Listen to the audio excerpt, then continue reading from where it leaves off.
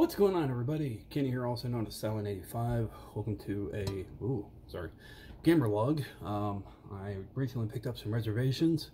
I wanted to share them with you, which I had reservations about, but so here we go. So first and foremost, I had reserved this a while back, but I just got it till now. It's running a little late. Sora in Kingdom Hearts. It's a pop. It's really awesome. This is the original Kingdom Hearts cover with the original Sora. Get more from right there. The original Sora in it. So that was a GameStop exclusive. I just picked that up. So that's really cool. And related to that, series to series, is this Final Fantasy XVI Deluxe Edition.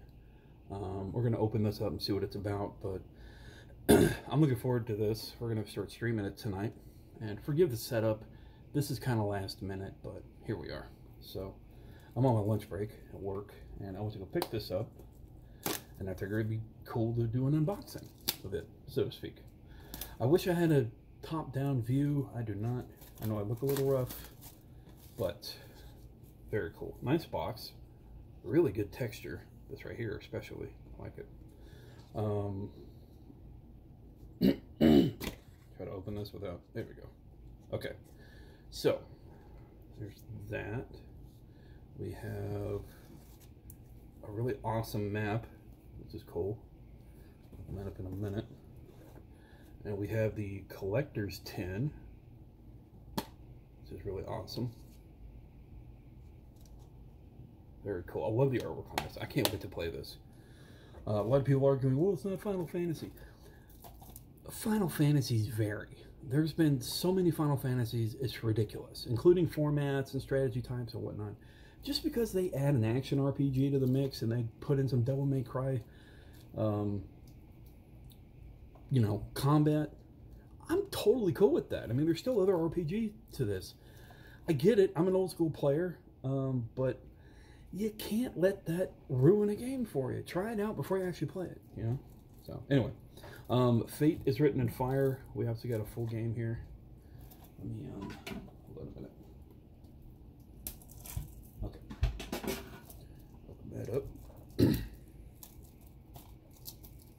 Unsealing. And we'll see what we got in the game itself. Ooh.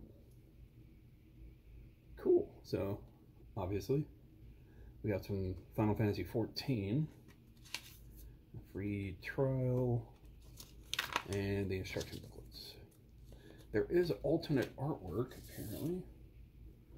So there's this, which is reminiscent of Final Fantasy 15 a bit. And then this is the other side. I'm going to stick with this. I like this. I don't want to get it mixed up with any other games. So there we go. So that's really awesome. I'm really looking forward to the game. And it's going to be great. So, you know, my comments on Final Fantasy 16 not being Final Fantasy, most of the time, unless they have a valid reason, aside from Devil May Cry, yada yada, I don't used to listen to that. I mean, it's just like I was saying earlier, every Final Fantasy is different, set in a different world, set with different mechanics, set with different summons, set with different items, although there are staples to the Final Fantasy genre, or Final Fantasy series. You know, you've had tactics, you've had world, you've had so many differing varieties, including fighting games like Dissidia. I mean, where do you start to say it's not Final Fantasy? You know, you've got a fucking fantastic story, great soundtrack, phenomenal soundtrack. I would argue Final Fantasy is made by the music as well as the story.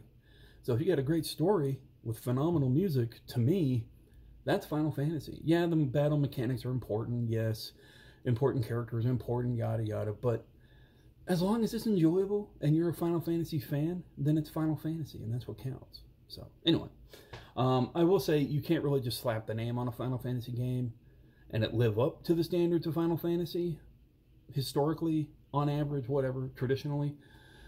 But Final Fantasy is still Final Fantasy. So there you go. Anyway, and I say that as a longtime fan, well over 30 years.